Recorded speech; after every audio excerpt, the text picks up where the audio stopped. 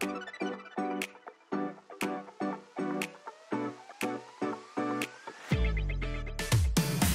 for coming to AnimalCon 2022. Could you introduce yourself and say who you're here with?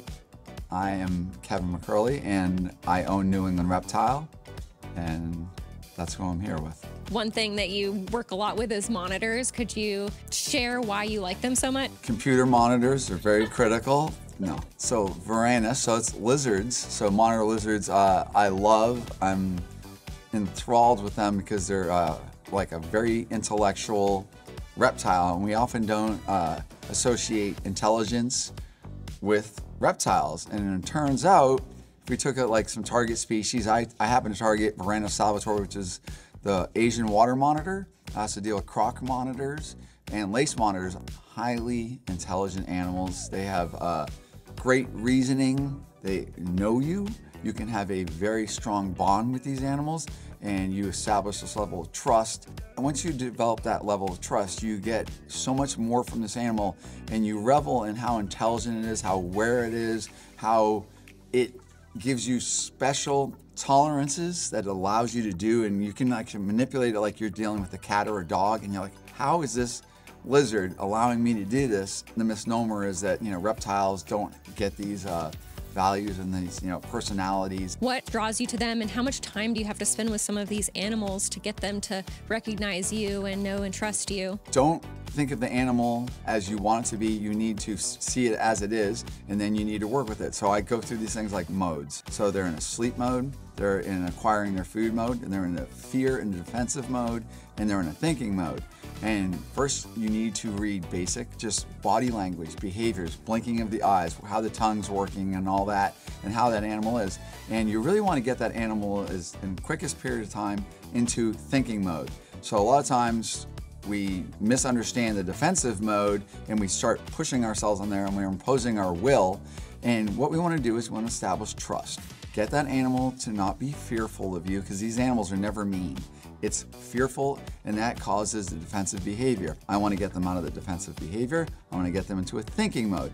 Once they're in a thinking mode, I then can start having my give and takes with the animal, and I start building my relationship with that animal. Once they realize you're not going to hurt them and nothing bad comes of it, each one of these little acts I call a thread. And these are called threads of trust. So I might make-believe stuff here. And these threads of trust, which is short little episodes, could be 10 seconds or more, and you go into the animal's environment, something happens, it smells you or whatever, and then you leave the environment without the animal losing its mind. So it's not losing its cookies, doesn't go into its defensive mode. And at that point, that is a positive thread, and you keep doing this, might be several times in a day. Go in there, do something, and then you leave. And the animal, if something good happens or something that's not bad to the animal, it downloads that. So it's always recording, just like you guys are recording me. It's recording these little micro things, and they build up all these little threads. And from that learning, you continue to progress and go further. It seems like you're really passionate about these animals. Is this something that you knew as a kid, like you were passionate from the start? What got you into all this? I had some brothers who used to like to torture me and beat me up, and you know, so they did all the whatever. So I learned that if I went and hid in the woods, they couldn't find me. Well, what's in the woods? Bugs.